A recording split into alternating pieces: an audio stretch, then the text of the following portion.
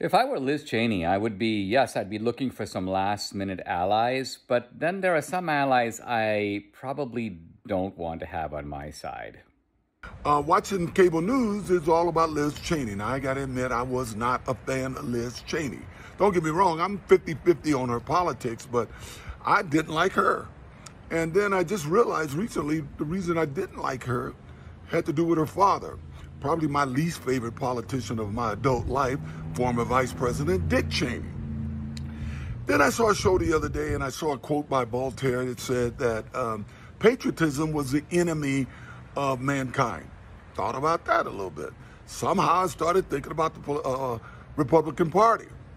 And it seemed that fact-based truth and honesty seem to be the enemy of many of these Republican politicians. And Liz Cheney stands up for the truth. And that's got her a lot of heat. She may lose her position in the party. She may even lose her career as a politician.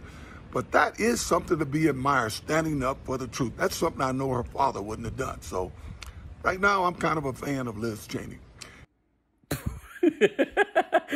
Yeah, that's what I mean. O.J. Simpson? What the heck? With friends like that, does she even need enemies?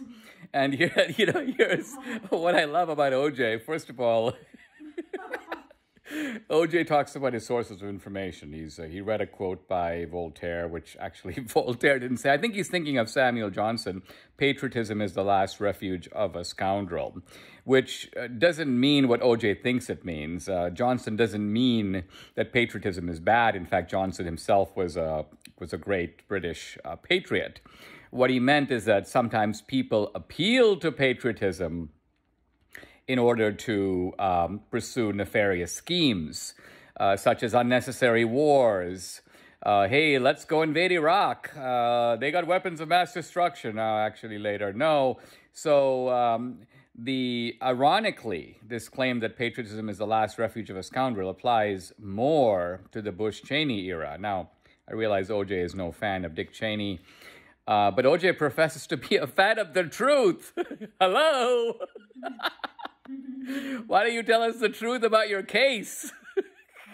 Are you still searching for the killer on the golf course, OJ? The real killer?